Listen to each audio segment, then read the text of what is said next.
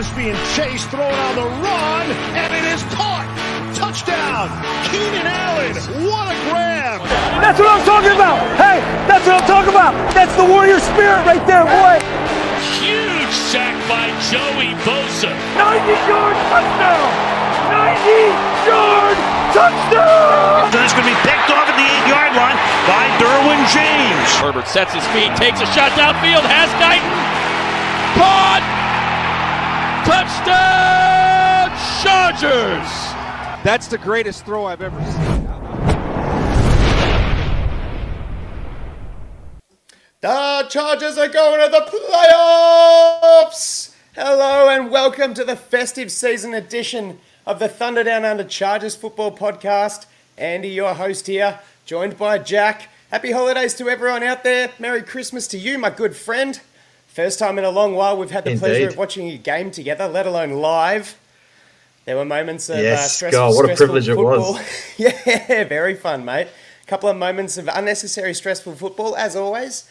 But all in all, a pretty comfortable win. How have your holidays been so far, mate?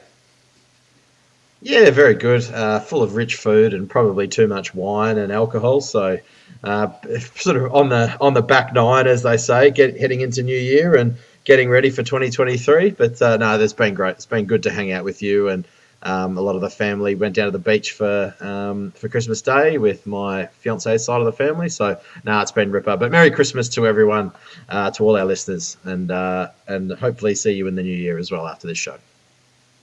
Oh, very good, mate. Yeah, look, lots of quality time with family and friends. Spend a bit of time with you as well, which is great while you're in town. And the spoils of just having a week or so off work, which is just nice. Nice to enjoy some live football, do all that jazz. As I said, happy holidays to all our listeners out there as well, however you celebrate and spend it. Welcome on board. If you're joining us for the first time, please give the show a like and don't forget to subscribe to the channel for updates on new content, especially as it's heading into such a juicy part of the year, now that we're a lock for good January football.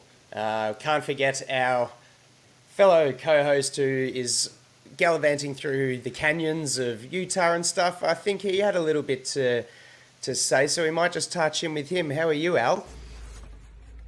We've done it, boys. Chargers make the playoffs. Justin Herbert is my dad. Brandon Staley is my dad. And Derwin James is my daddy. Go Chargers. Psycho! Oh, very exciting. Oh, man. Couldn't possibly think what he's referring to Derwin James being his daddy about, but I have a feeling we'll touch on that shortly. All right. The Chargers knocked off a pretty hapless Colts outfit on Monday Night Football. We've got a cross-town rivalry or down-the-hall rivalry match ahead of us in Week 17 against the LA Rams at SoFi Stadium. And I believe Al has also caught up with a friend of the show while in Southern California. So we'll throw in a bit of a laugh there after we get through our game recap. All right, let's get into it. The Los Angeles Chargers 20, Indianapolis Colts 3. The Raiders lost, the Jets lost, the Patriots lost. It was simple, win and it's playoffs, and that they did. In what was a pretty frustrating offensive performance, the Chargers' defense was everywhere for the larger portion of the game. 3 interceptions, 7 sacks, 23 total pressures, and 0 out of 10 on third down conversions. Gave Foles headaches all evening and provided Joe Lombardi with plenty of opportunities to put points on the board. Herbert had patches of brilliance, but the stat sheet won't really represent an MVP-esque kind of day. Still went at over 77% completion for 235 yards. 0 touchdowns and an interception. Protection-wise, it was a tough day for the rookies Salyer and Johnson, giving up 7 of the team's 9 pressures. Herbert converting 40% of those pressures into sacks, a season high. Keenan Allen really starting to heat up at the right time of the year after prolonged stints on the sideline throughout the season. 11 receptions on 14 targets for 104 yards. He and Mike Williams, 4 of 4 for 76, each clinical on 3rd and 4th downs. The Bolts clinched, and those teams hovering around the 7th spot are left clenching their arseholes over the next 2 weeks. Miami in the box seat, but with more quarterback dramas, who knows what will happen as the regular season rounds out. For the Colts, another dismal offensive performance and another season ending with question marks around the true replacement for that quarterback, Andrew Luck. It wasn't perfect, but the team's first 2+ score win for God knows how long. Jack, start us off, mate. Well put. That was a nice, concise, Andy. I think that was really well said too. Listen, before we get on to what you alluded to in terms of perhaps Herbert's non-MVP-esque style of day, let's focus on some positives to start. So let's just start with this defense. Over the last 3 weeks, there have been number one in many categories across the league. So, you know, we've always said on this podcast, trust in Brandon Staley. A lot of people were doubting him in the middle of the year. A lot of pundits were saying, is this guy a defensive mastermind? Can he actually coach? Let alone losing your premier pass rusher, your premier cornerback, half of your defensive line, and you're playing with sometimes, you know, your third, fourth, fifth stringers. The amount of pressure that we got on Nick Foles was incredible. The secondary is playing together.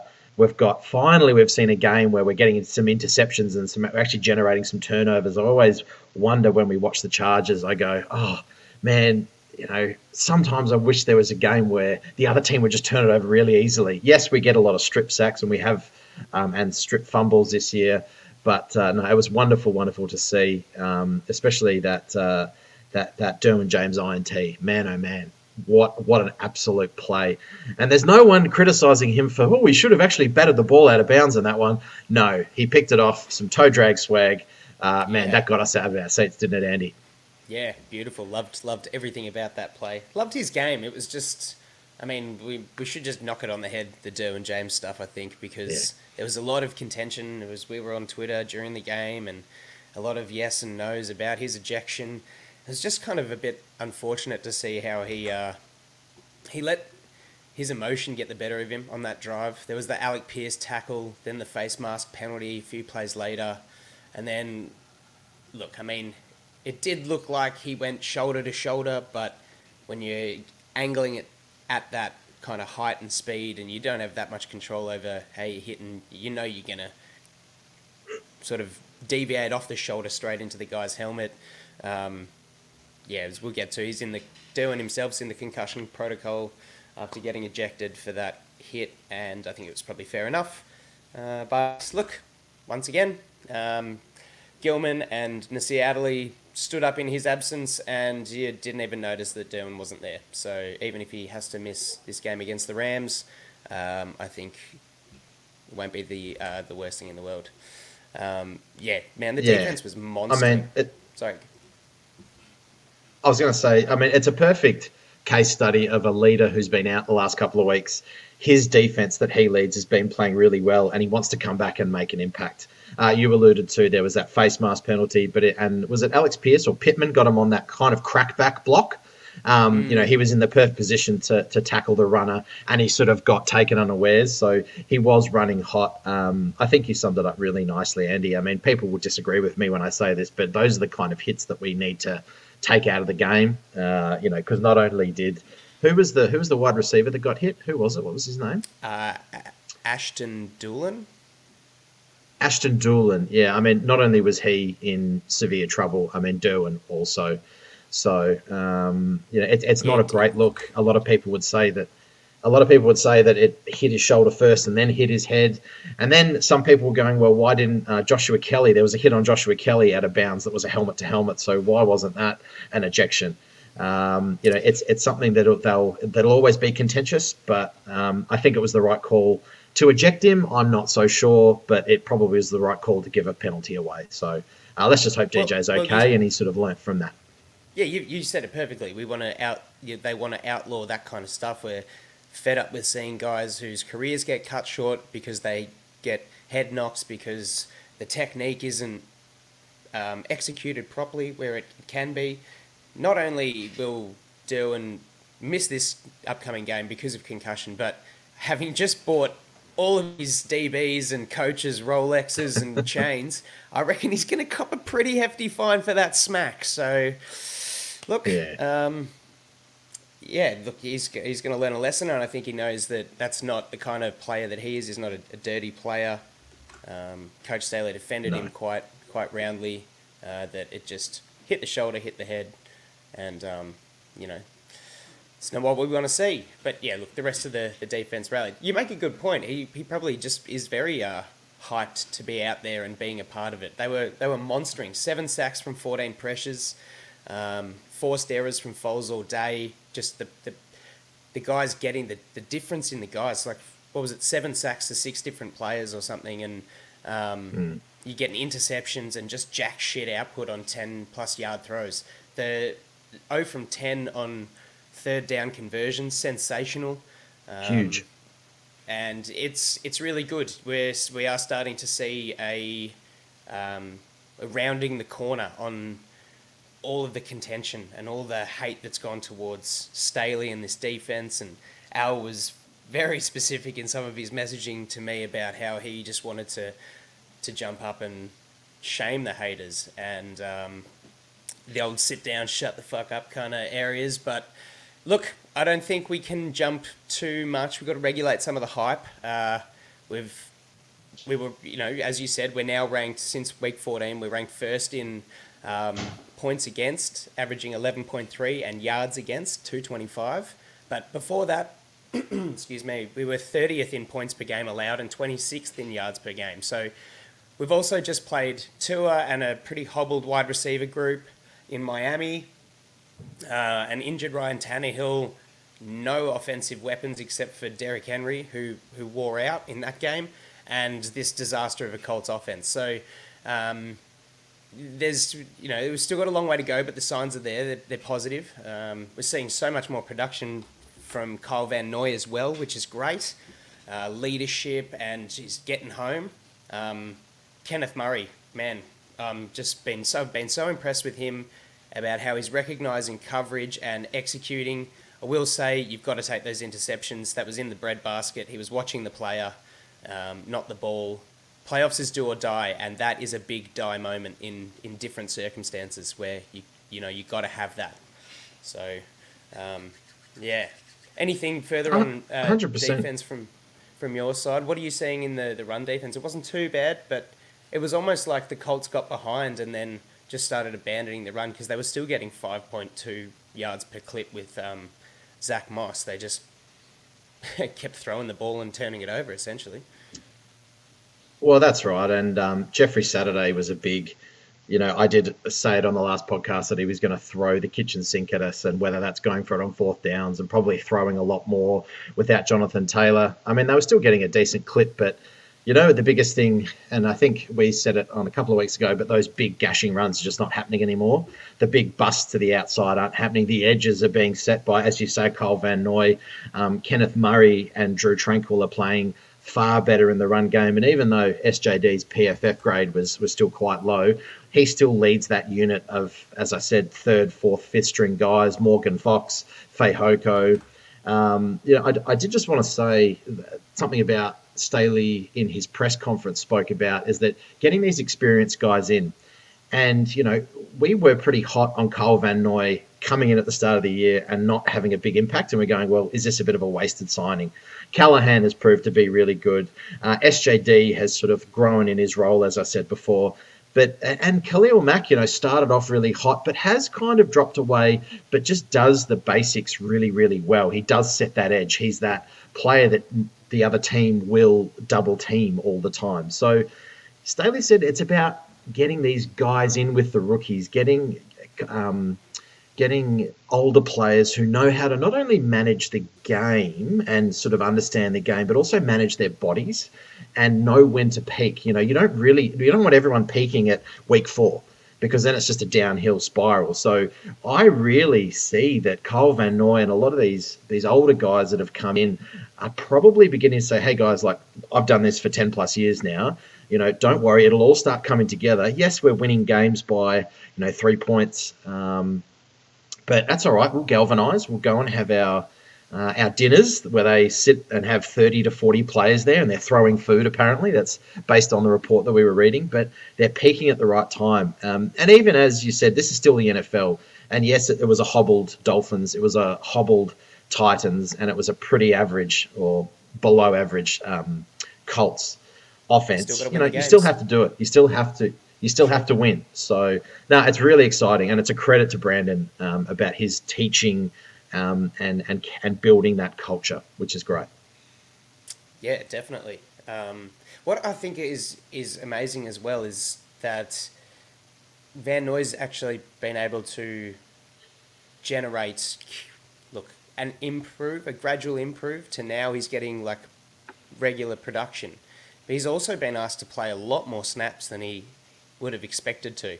With Joey Bosa being out for so long, Chris Rumph sustained injuries throughout the year. We didn't really have a stopgap. Derek Tusker was kind of trash as a outside linebacker, just to take some of those rotational snaps. So Kyle Van Nooy's been playing a lot more ball, and he's actually been able to, with his experience, I'm assuming, find a way to take the right time off, if you know what I mean, and rest when he can. And his body seems to be in good nick to be playing a heap of games of ball, which is really fantastic. And we'll get to it a little bit. There's chat that maybe Joey Bosa might be coming back, and look, that just adds strings to the bow in what's been a really sharp executing defensive unit in the last 3 weeks. You still got to go out and do it. You're exactly right there, man. Exactly right. All right, offensive. You said it before, man. Oh, sorry. Sorry, listeners. I think we've got a bit of a lag here, but that's all right. You said about it, Kenneth Murray. He played 31 coverage snaps, and PFF rated him almost an 82, which is elite. So the guy's improving, and that's all we wanted to see, right? It's taken a while, but he needs to keep doing this, because if we lose Tranquil and we don't sign Drew Tranquil next year, he's going to be linebacker number 1, and he's going to be leading that unit. So let's hope that he can live up to that first round grade and continue improving. But credit where credit is due. Well done, Kenny Murray. Let's just keep on doing it, man. Keep doing it. Yeah, I agree with you. Really enjoying his improvement. All right, offensive side of the ball. Look, as I said, I thought I saw a little bit of regression in Herbert's pocket awareness. This could be some of that, or it could just be a really basic play calling effort by Lombardi where, when you're turning 40% of pressures into sacks, we're seeing a great reduction in bootlegs and play action. What did you see? Did you see anything in particular about that why Herbert was getting eaten up, or what was wrong with the protection? I don't know. I mean, it wasn't one thing necessarily from a player or protection. I was tweeting furiously about it, and I'll go back to the explanation that I gave last week. It's the system versus the quarterback, right? And who supports who. I still feel like Justin Herbert is supporting the system, whereas it should be the system supporting the quarterback. I felt like he was just so confused on the routes. I felt like Gus Bradley actually called a really good game against us. He took away Herbert's safety valves. Those passes out to the flat to Eckler and Kelly weren't getting much chop. There wasn't a lot of creativity in Lombardi's play calling. There seems to be no creativity when things break down either. The only person that shows some creativity is Keenan Allen getting open. He runs a stick route, realizes that that's not there, and then he'll find space in the zone or in man. Mike Williams, even though he did have some pretty big receptions, I thought was shut down really well by Stephen Gilmore.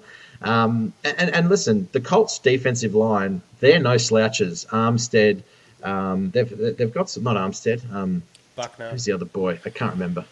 Yeah. Quiddy Pay. DeForest Buckner. They were playing really well. Yeah, they were playing, and credit to them because they just didn't give up. And they had a couple of injuries too. But yeah, for me now, I'm over Joe Lombardi. I did see a tweet today, and this is a question that I'll throw back to you, Andy, is that the ultimate optimist, I can't remember who it was, said that just wait, everyone, what Joe Lombardi's doing is he's just limping the offense to the playoffs, and then when we get in the playoffs, he'll put a completely new playbook in there, and we'll absolutely torch teams by scoring 40 points a game. And I said, well played to this person who ever did this tweet, but I'm not too sure about that. If this is buy, sell, or hold, I am selling that. I'm stealing it and giving it to the Brotherhood. That's nonsense. Yeah. I mean, look, fool me once, right? But I don't think that that's going to be how it is. It's such a it's such a leveling concern when you see that the defense is playing so well, but we're struggling to score 25 points with Justin Herbert as the quarterback. Consistently. It couldn't even, red zone failures with 2 of 4 this week. You have that game go to 28-3, 4 points extra on each of those drives. You're feeling a whole lot better about it. And you're probably going, oh, look, Lombardi wasn't perfect, but at least we've executed 4 out of 4 on the red zone. I don't think the Colts were a particularly good red zone defense. But it's just, we're having the majority of our targets on 3rd and 4th down pass attempts are behind the line of scrimmage still. They're just not getting guys schemed open. I was interested as well that Gerald Everett, 0 targets, Josh Palmer, only 3 targets. Like you said, the Colts did well to cut out those checkdowns to the flat. I was impressed to a degree with the commitment to the run game. I thought they used it well when it was there to be used. We managed the clock well because of it. Spread the load with Kelly. I think they're starting to work out. Austin Eckler's getting a little bit banged up. He's doing a lot of it in the run and pass game. I'm continuously more and more impressed by how Kelly's running the ball. I feel safe with his protection of the ball and him taking a few reps off Eckler as the regular season rounds out. But still, look, nothing more than 3.7 yards a carry, which is our season average, and real junk. 101 yards on 31 attempts, but two touchdowns on the ground when we couldn't get it done in the air. So it's nice to see that there is a little bit of balance and everyone sort of comes to support when needed. Red zone offense, man, you talked about it. And this is where ultimately the lack of creativity shows. You look at what KC do in the end zone with little shovel passes and motion and doing all this. Lombardi loves his offense. He loves stick routes. He loves wide receivers, sort of 10 to 15 yards away from the line of scrimmage coming back to the ball. We were speaking about it when we were watching it live, is that, we're getting down to the 3-yard line, the 2-yard line. And if we can't run it in, there's absolutely no room for our receivers to work because it's such a compressed amount of space. So where is that creativity? Where are the little, the designed runs or designed motions to actually, or fades? Like, I haven't seen an end zone fade this year, and we've got a bloody basketball team. We've got guys 6'1", 6'4", 6'5", 6'7", 6'8", and Donald Parham, but we're not doing anything of that. It must be so frustrating for Brandon to sit there and going, what is this guy doing? And you said no targets to Everett. I mean, I don't think DeAndre Carter touched the ball either. And he's been really important in getting touches and getting some of those hidden yardage that's not from Keenan Allen on the stick route, Keenan Allen on the stick route, Keenan Allen. Oh, big one to Mike Williams. Mixed in with these average runs and these, it's so frustrating. It's so frustrating. Well, what that says to me is that it's just trying to force the ball downfield because there's no creativity, and we're just trying to force it into Mike's hands and force it into Keenan's hands. Like 14 targets. Sure, he's our wide receiver 1, but I mean, golly, there's no. Maybe you're right. Maybe Lombardi is trying to hide the rest of his playbook just so the playoffs are something different. But I still think that's a really blindly optimistic take. It's just like you've had a dream and gone, oh my God, this could happen. Power to you. If you live your life that positively, I've got a lot of respect for you. Take your hat off to you. Yeah, I mean, but again, I won't hark on this point, but 2 case studies in our coaches. One of them is a teacher. One of them, has built a system of defense that takes a while to learn because it's very difficult. It's a difficult system because it's an empowering system. It's not a run these routes and get yards. It's that the defensive system is adapt to what's going on, adjust, and be flexible. And that's the defense. And we've seen that. That's taken a while. That's taken 18 months, right? This year it's taken over half the season, but hopefully we're seeing the reward for that teaching, that adaptability. Players are feeling comfortable in the system. Conversely, last year the offense was amazing. The offense was great, putting up big points, putting up big yards. Herbert looked great. But once teams have a season of tape on you, of running this, they go, okay, look at these tendencies here. It's pretty clear that this is what they're doing. This is how we guard it. And that's when the teaching, that's when the adaptability, that's when the creativity comes into it. So has Lombardi built a system that's empowering to his players? I don't think so. I think it relies on Keenan Allen and Mike Williams to make incredible plays. It requires Justin Herbert to make incredible plays to look good. And other than that, there's not much else. There's not much else going on. Conversely, you've got Staley. Yes, the results haven't been there immediately, but we're seeing that 18 months worth of work and the system and how he wants to play on that side of the ball. And that's where I'm going to leave it. I'm going to call it. I don't think Joe Lombardi should have a job next year. I think it's time to get a younger guy in there. Brandon's had 2 years of head coaching experience now, probably doesn't need the old head as much as he thought he did. It's time to get some creativity because, as you said, how can we struggle to score 20 points a game when we've got a top 3, 4, 5 quarterback in the league? It just doesn't make sense to me. For sure. Well, okay, well, before we move on from it, I know you've just said that's all you're going to say on it, but moving past Joe Lombardi, we spoke at length, you and I, in the Uber on the way to the pub after the game, about what the solution can be for greater offensive efficiency moving forward, and whether does that start this year or does it start next year? Is there a world where changing the play caller can upset the apple cart at this point? Can you relinquish the OC of said duties without firing them or completely fucking up the offensive chemistry in the building? What's the solution? What do you think?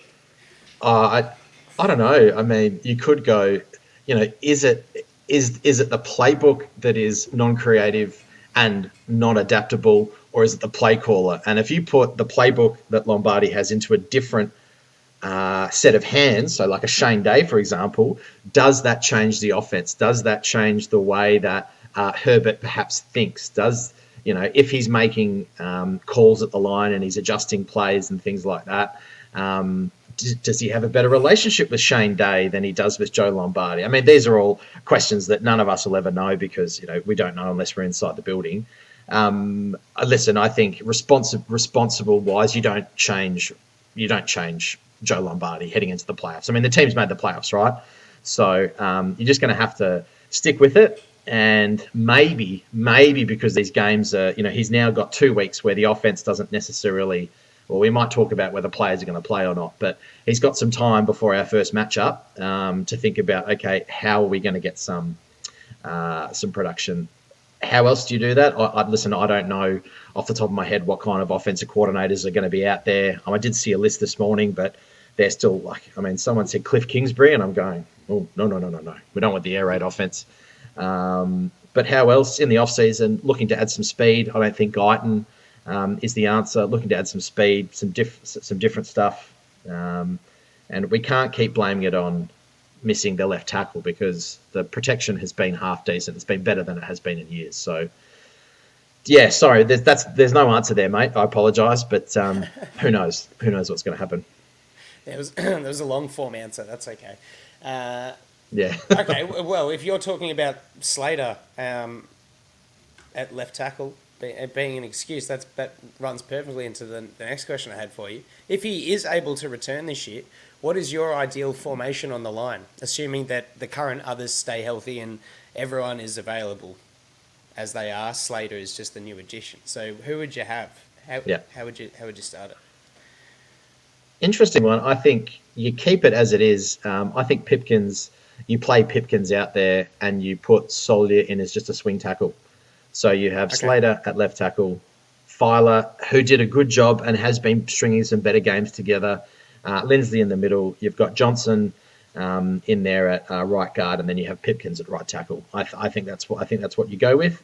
And then you've got a guy that's been playing at a pretty decent level as a swing tackle, so you can get rid of Norton. Not that he's been lining up much. Will Clapp is in there. I think that's a fairly solid. That's a fairly solid line. Can I throw a question back at you? No, certainly.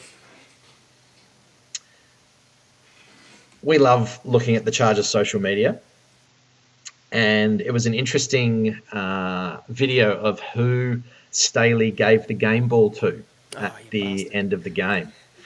So, I was you going to ask me that? But so, can you talk to me about some of the reasoning behind why he's maybe done that?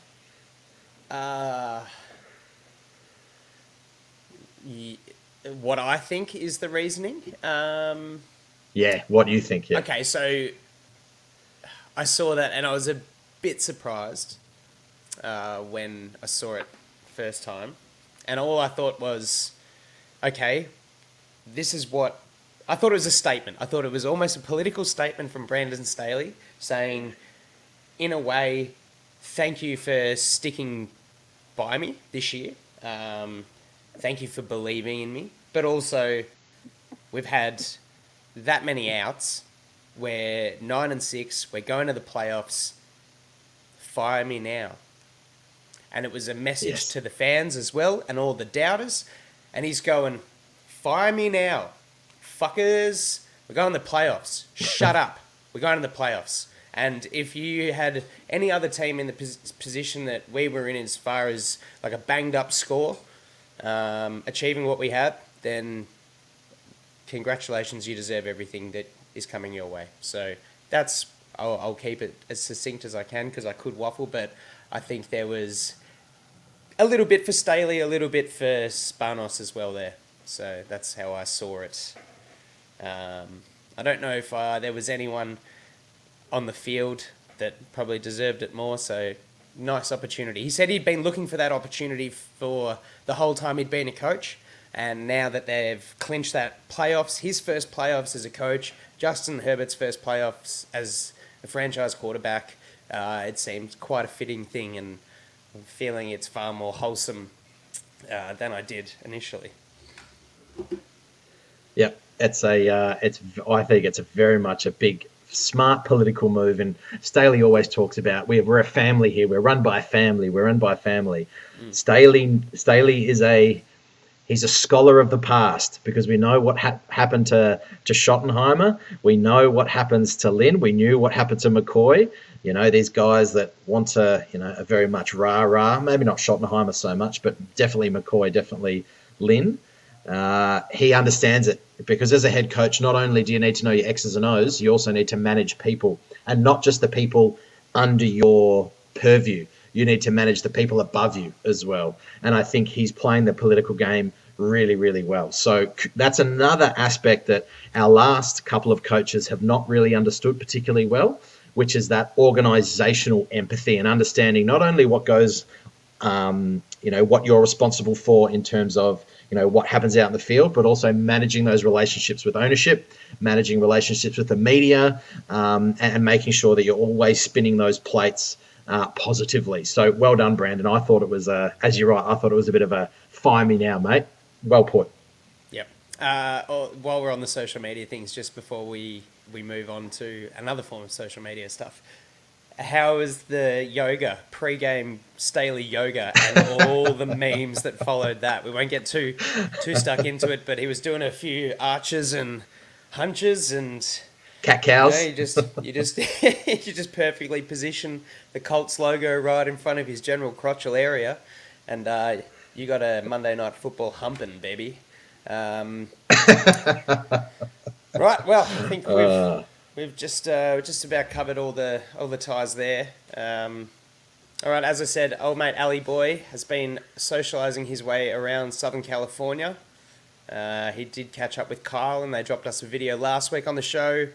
This time he's caught up with another friend of the show, co-host of the Lightning Round podcast, Garrett Sisti. So let's take a look at what he's got in store for us this time. Hey, Jack and Andy, Garrett here. I found some guy here. He wanted an autograph. I gave it to him. Hey, let me take the glasses off. All right, so when you're recording this, we're all positive. We love to be positive. Chargers are making the playoffs. What matchup do you guys fear the worst? I know Chiefs is going to be hard, Bills going to be hard, but in terms of matching up offense, defense against the Chargers, who would you not want to face in the playoffs? And then also, Alistair's going to be going to the Rams game. How drunk is he going to be before the game? Is it he's not going to make it into the stadium? Is it going to be that he's going to need help to be dragged inside the stadium? How drunk will he be before he goes to the Rams game? Appreciate you guys. First time, long time. Love you. You guys got to come out here next. Thanks. That's bloody awesome. Thanks for Garrett to take the time out to Thanks, Garrett. Drop us a line there. Yeah, as positive as we can be. Well, you nailed it, mate. We're in the playoffs, baby. So a bit still rides on our remaining fixtures. That 5th spot is still a bit unlikely, but still a possibility. If I were the team, I'd be gunning for that for sure. Jack, to answer his first question, who is your least attractive matchup heading into the playoffs? Well, Garrett said, the Chiefs and the Bills, we know that they're tough ones, so I'll sort of stay away from there because we know that the Chiefs is always going to be a tough one. Currently, we're playing the Bengals, and they've just lost their left tackle for the year. So I won't touch on them either, but I think out of the last, so you got Jags, Dolphins, and Ravens currently. I think the big one there would be the Ravens because I think Lamar Jackson's got a pretty long memory. And their Mark Andrews is having a great year. We always struggle with tight ends, a la Travis Kelce. And Mark Andrews is having one of those years. He's actually, 3 Pro Bowls in a row, I believe now. So, and Lamar Jackson on the ground, and we know how difficult we find it to stop the run. So the Ravens would be a challenge, I believe, more so than the Jags or the Dolphins, given Tua's concussion protocol in his 3rd one now. So, yeah, Ravens for me. Ravens would be a tough one because I think they want to lay the smack down after what we did to them a couple of years ago with Phil Rivers. Yeah, there is that history there. They've also smoked us in the regular season like they did last year. So they are a pretty scary one. Now, even though Lyle Collins is out, for me, I think it's the Bengals. They've got the playoff experience. Joe Burrow gets sacked, plenty, still throws 4 touchdowns, 4th quarter comeback wins. He just has this, he's just so cool. He's probably been more impressive, I think, overcoming inconsistent protection than Herbert has this year. Maybe Zach Taylor and their offensive gurus are a little bit more creative than Lombardi. They've got gun talent across the board. They've still got good defensive players as well. 7-game win streak. But they're behind the Chiefs and the Bills as the 3rd scary one. Then probably for me the Jags, and I'm thinking might eat my words on this one, but hopefully Lamar Jackson's just not quite right, and the Ravens don't even see their way past the first week of the playoffs. All right, now onto the juicy question: how drunk will Al get? Do you want to field this one first, mate? Sure. Alistair has a proclivity to get very excited very early on in events like this, and I'm not even talking about of the day, but I'm talking about the night before, where he gets so excited that he actually doesn't sleep. He's like a little kid on Christmas. It's well known that he stays up till about 4 to 5 a.m. And going, I can't get to sleep. Will eventually fall asleep, wake up at 6:30, and then be so excited he'll have a shower and be ready to go, even though the event doesn't start until 10 or 11 in the morning. So I'm going to say that Alistair goes a little bit too hard too early. He's going to have a little bit of a shoulder to cry on with Kirst there, and Kirsten will keep him on the straight and narrow. So I'm saying he gets really drunk really early, but then actually has to sober up and actually eventually enjoys the game. So I do think he gets inside the stadium, but he's going to be drinking pretty hard pretty early, even maybe a tactical spew in the first 2 hours. So we'll see how we go. Oh, well, I think you've pointed out the hyper excitement areas very well, and it's very important when you break down this question from Garrett, because the unflexing of this Sunday game out of the night schedule might actually do Alistair some favours. He's, to his credit, he's pretty good at holding his liquor and maintaining, plateauing appropriately for the day. It is his first football game, so first Chargers football game, so no doubt he's going to be very excited. I think he will get very well stuck into it in Thunder Alley in the tailgating, but peak at the right time. And I wouldn't be surprised if there's parts of the game that he just can't quite remember.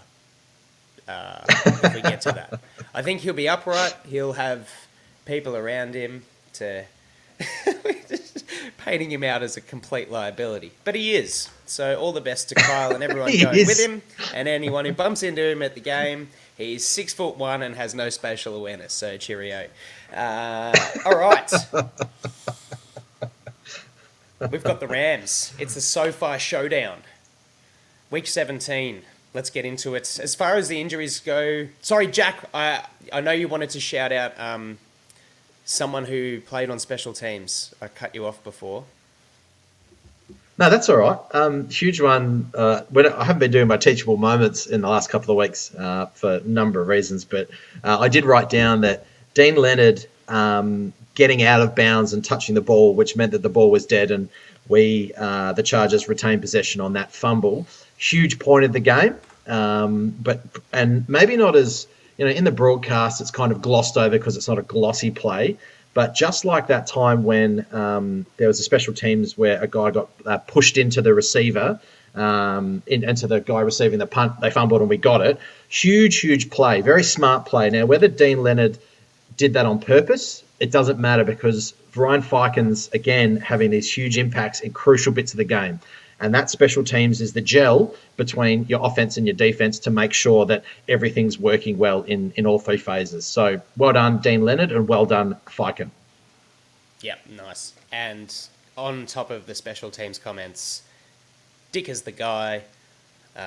Any field goal comes out, it's a drinks break time, you're safe, we're up 3 points, it's good. So, yeah, well put, and it's good to point that out. Great heads play to collect that muff punt out of bounds and kill the play. All right, back to Week 17 preview. As far as the injuries from the game go, I believe Xander Horvath sustained some kind of an ankle injury, unknown at this stage its degree and whether he'll be available for any kind of practice this week. Like we said earlier, Derwin's hit not only landed him out of the game, he's in the protocol. He did look like he was a bit out of it before he'd even hit the ground, and his arms kind of buckled under him. You don't like to see that sort of stuff. Austin Eckler was also limited at practice on Wednesday with an unspecified knee injury. So we'll see how those go. Bosa's still day-to-day about returning to practice. I'd be surprised to see him activated for this week, but hopefully a return for he and perhaps Rashawn Slater in Week 18 just to get a bit of match speed under their belts heading into the playoffs. Staley was asked in his press conferences about having any concern over the lack of production from the offense. It's got to be frustrating to see the team be able to move the ball like it has, and sometimes it's pretty chunky, or like choppy rather. But we're just wondering scoring opportunities, as we said, 50% in the red zone. You got to convert those chances, and the playoffs is a different kettle of fish. So there's got to be a bit of tension rising between Staley and Lombardi. Just, defense is doing their job. What are you guys doing? Come on, let's come to the party and actually be a force. There's a lot of chat around the league that the Chargers are one of those teams that other teams don't really want to face in the playoffs. It seems like they're more scared of them than we are. But look, we know that we're capable. We just haven't seen it yet, and maybe it's the potential that's fearful. Really going to be interesting to see how the coaches prepare the players for not only the next two games, keeping the mindset right, still things on the line for these games. I think winning against the Rams will all but shore up that 6th spot, and therefore not a wildcard game against KC. But also then, we'll look forward in a couple of weeks to talking about how the coaches might be preparing the guys for their first playoff stint. All right. Jack, do you want to run us through the Denver and Rams game from Christmas Day? I can. One of the two hot messes of an organisation that are in the AFC West at the moment. The Rams played the Broncos. Wowee. They put up a 50-burger, 51 points to 14 over the rudderless and some might say godless Denver Broncos and Russell Wilson. Los Angeles snagged 4 interceptions against Denver. Kobe Durant, one return for an 85-yard touchdown. Bobby Wagner picked off his ex-teammate in Russell Wilson. And also Jalen Ramsey was feasting as well. They converted those takeaways into 17 points, which is huge. Akers had 3 rushing touchdowns. Tyler Higbee played a really good game and had 2 receiving touchdowns. And Baker Mayfield was almost perfect. He finished 24 of 28 for 230 and had 2 passing touchdowns to Higbee as well. Akers finished the game with 23 for 118, in addition to his career high 3 rushing touchdowns. And LA's defense also recorded a season high 6 sacks in the victory and kept Denver out of the end zone until 8.5 minutes remaining in the game. So they're coming off a very, very strong showing, which is a little bit worrying. But as I alluded to, the Broncos are in complete freefall. There was a fight on the sideline between the backup quarterback for the Broncos, whose name Brett Ripien. Dalton Risner and Ripien. That Russell Wilson had to go over and sort of calm the offensive line down. And then after the game, the very own Chargers, Oday Abushi, was smacked in the face by Randy Gregory. And that evolved into a bit of a fist fight. As Baker Mayfield was being interviewed, he had to pull the presenter back to make sure she didn't get run over by huge men. So, a little bit of chippiness. And I think that any team, you've got to be aware of any team that puts up 50 points on any NFL team. As we said, winning in the NFL is still difficult no matter who your opposition is. So, it's going to be an interesting little matchup. Yeah, I would love to just take 10, 15 minutes to just launch at the Denver Broncos and Russell Wilson. We'll wait on that one, I guess. Nathaniel Hackett. But we can do that next week. That's absolutely perfect. We have can. Next week. It is like Christmas a fortnight later. I'm just that excited. and in other divisional news, the Raiders have decided to sit Derek Carr. Devontae Adams is going, what is going on here? What have I done? There are just so many. How many guys just want a time machine? The Browns probably do on Deshaun Watson as well. The Titans have just absolutely fallen off a cliff and will probably miss the playoffs now. The Dolphins are going to be struggling going into the playoffs. Oh, it's just great. But we've got to go back to the Rams. We've got to focus on the Rams. They are the task at hand. What do you see as being their great strengths and the issues that the Chargers will face into this game? Yeah, listen, even though they put up 51 points, this is still not a particularly good football team with Baker Mayfield at quarterback. Listen, the guy can still play, don't get me wrong, but he was hardly pressured against the Broncos. He was out of the game close to halfway through. So, you got to watch him, but putting, he's still capable, I guess. He's just, as I said, he's led a team to 51 points. So that's a strength. Bobby Wagner is having a great year. He's PFF's first-ranked linebacker out of 85. Incredible signing. A guy that we were kind of thinking that might have come to the Chargers, but we have been burnt with Thomas Davis and so many linebacker free agent signings in the past that we were very happy that he went to the Rams. But Bobby Wagner is playing really well. So you've got to be really careful on those flat passes that Wagner doesn't read them, because that's where he makes his money. Cam Akers, he's probably going to have a big day against us, I'd say. He can run the ball. He's back to sort of looking to where he was 12 or sort of before he did his Achilles. Tyler Higbee, we know that our cornerback room is slightly small, and if Derwin James isn't playing, then Higbee can have another big day. I guess the question mark on Aaron Donald, whether he's going to play or not. If he does, that's a real big issue for us. And you got Jalen Ramsey out at quarterback too. And it's the McVay Bowl. I think Sean McVay will want to beat his understudy. Yep. In his understudy in Staley, so he'll be coaching to win. Don't get that wrong. They're a proud organisation.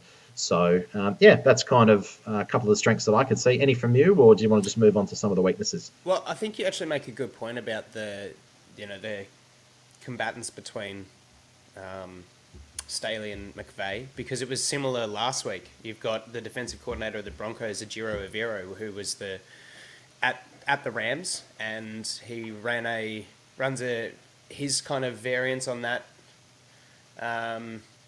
Sorry, is he at the Hawks? No, at the Broncos, and he runs a bit of a variance on that kind of Staley-esque defense, and McVay really knew just how to pick it apart. So it'll be interesting to see how Staley prepares for McVay's offense. But look, they've just got so many players out, don't they? Donald might miss as well. Yeah, starting centre Brian Allen's still out. Backup QBs aren't available. Ben Skoronek, the wide receiver, has got a calf issue. So who really knows what the Rams are going to be able to throw at us. As far as the weaknesses go, look, as I said, their injuries have ravaged them all season, and I think to say that their lack of availability is probably quite lazy. I've taken a look at their offense over the last 3 weeks with Baker Mayfield as the quarterback. He had wins against the Raiders and the Broncos and the loss against the Packers. Up until this 51-point outing, he was averaging 14.5 points a game, or the Rams were. He was consuming sacks at an ungodly rate. 4 sacks from 11 pressures against the Raiders, 2 each to Crosby and Jones, and 5 sacks from 11 pressures against the Packers, with Preston Smith being troublesome there. I think, like you said, the Broncos have just sort of packed it in and only had 4 total pressures against the Rams' struggling line last week. So I think if the Chargers if the secondary can put pressure on with their coverage, and because Mayfield's getting the ball out fast, but if we can put pressure on those decisions, make him go through his reads and progressions, and delay his time to throw, I think our pressure can get home. And maybe not another 7-sack performance, but return of the Mac. He's coming hot again at the right time of year, and I think we can really force more turnovers and minimise any kind of output. Hopefully Aaron Donald doesn't play. They've just got him on ice for the rest of the year so he can be healthy for next year. And Justin Herbert just gets through unscathed. So I guess that's my sort of keys to victory there, is that we just have got to increase the time to throw for Baker Mayfield, tight coverage, and get pressure on and convert pressure. Convert those forced fumbles into fumble recoveries. Win the turnover battle again. Yep. My biggest one is this is a time for, if Donald is not playing, this is when we need to establish the run. So if I am the offensive coordinator this week, I'm telling all my linemen, we're going to go out and we're going to establish the run against this line, because between Holt, Gaines, Williams, Floyd, and then they've got someone called Brown the fourth in there. This is not a good defensive line at all. This is where we can establish the run. So I'd love to see a bit of Isaiah Spiller in the lineup. Let's get him in and some power running to give Eckler a bit of a rest, which I think might be happening.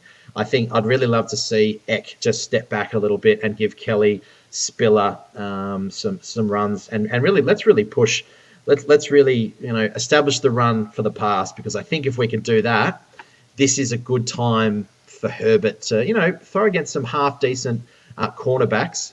And their secondary with Rapp there is not too bad either. So establish the run. That's what I'd like to see. And let's just keep Herbert's arm under 35 throws. That would be nice. Yeah, look, they've definitely got some ball players on the defensive back. Jalen Ramsey, Taylor Rapp, Nick Scott as well. They're all guys who can make plays on the ball.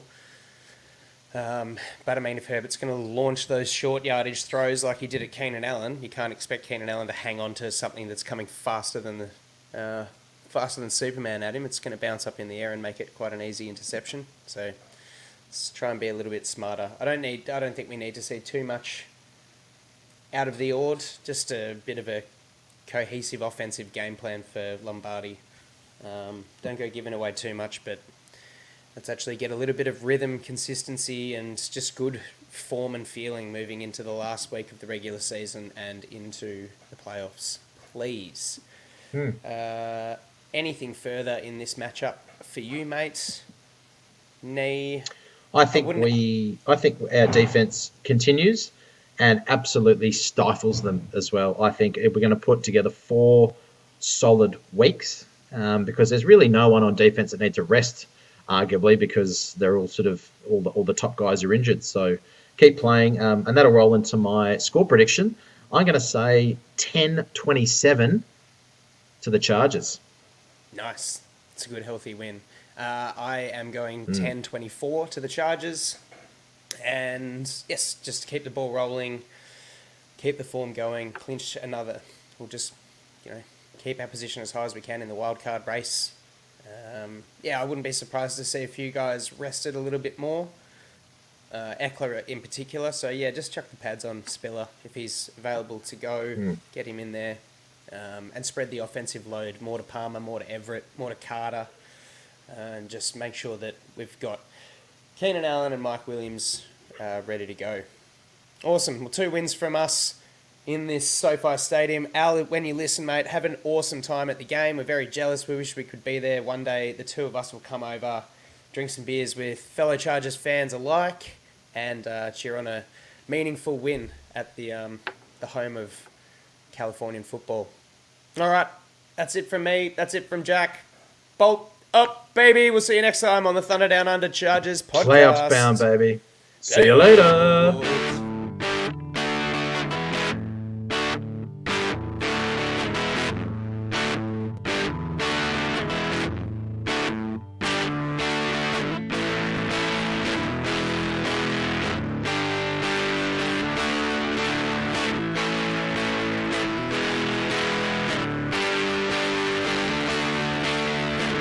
Backpedals looking, firing. He's got Floyd turning. Got it. Zigzag. 10, 5, high step. Touchdown!